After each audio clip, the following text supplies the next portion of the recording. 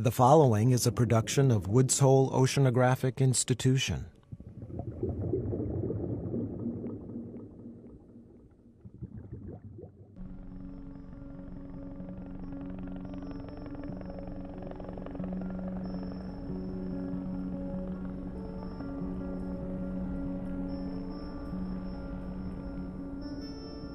So we really want to understand what's going on with the glaciers in Greenland. We expect the Greenland ice sheet to retreat, to melt in a warming climate, and we care about glacier retreat because it's a major contributor to sea level rise. We're constrained by how little we know, and this eventually means that we can't predict whether sea level will rise by 3 feet or 6 feet in 100 years. So we're working in a fjord that's a few miles across, and it has this big active calving glacier coming into it that's hundreds of meters tall. What we've been trying to do is get measurements literally where the ice meets the ocean. You can't take a small boat up to the front of it because big pieces of ice are constantly breaking off and falling down and coming down. It's a very, dangerous environment to work in. We've been using several platforms. One of these is the JetYak. It looks like a regular kayak with a few bells and whistles attached to it.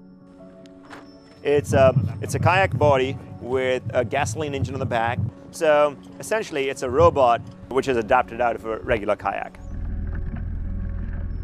You need a vehicle that's powerful enough to get through the surface currents and the plumes and the other dynamics that's not just going to get swept away. So those were all things that the JetYak certainly had. It was really incredible to see how nimble and versatile it was and able to function very well in these environments. And it can measure the velocity of the water to about 100, 120 meters below it. We also had a side scan sonar, and with this we've been able to map what the submerged part of the glacier looks like, what shapes, what slopes, what holds exist. And then we had an instrument that measures temperature and salinity. Usually when you look at platforms like underwater robots, they cost an order of magnitude more than the sensors.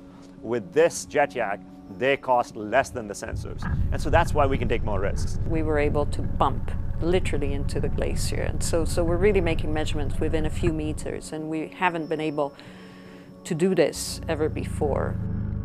If you want to work close to the surface in areas which are either extremely turbulent or dangerous, then this is a really good platform. A calving glacier is a great example. Working in very high tides or very strong currents is another example. Working in extremely shallow water is another example.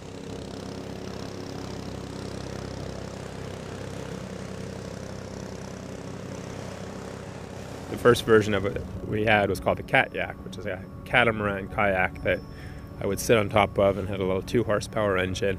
So the JetYak worked well, but it was quite painful to sit on it for hours at a time, going back and forth across these inlets. So Hanu Singh and I decided we should try and make an autonomous version of the JetYak. One day, one of the other scientists, Rocky Geyer, said, "Hey, I just saw this kayak. It comes with a jet ski engine." And as soon as we saw that, we said, "Okay, this is it."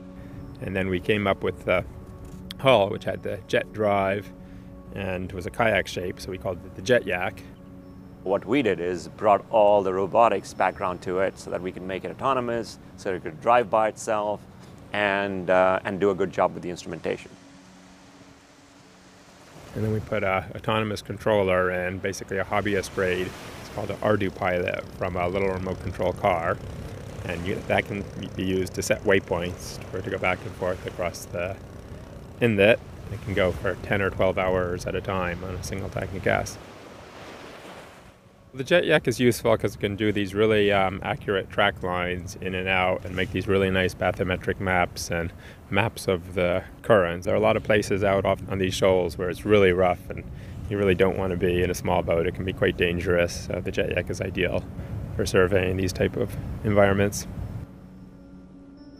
The Greenland trip was kind of interesting because it was it was a very high-risk operation. It was funded by this special grant within WHOI Oceanographic, which was designed to fund high-risk work that most other funding agencies wouldn't touch. And so that small, seed money really paid for this development.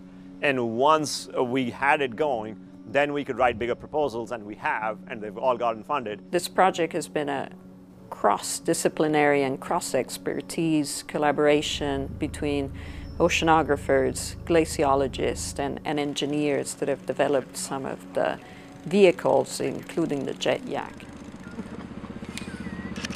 This is what happy, contented oceanographers look like. So I think it was a really good idea. It allowed us to test a new technology, get really new, unprecedented data. And next thing I know, somebody's talking about doing measurements of radioactivity. They're talking about doing measurements of plankton, of red tide, all these things that we never originally thought of. We're building a third one for the USGS.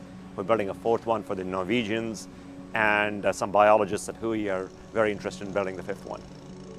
That's the whole nature of academic science, which is, let everybody leapfrog yourself, make sure nobody's reinventing whales, give them the opportunities to really use something you've developed, and that's how you make impact.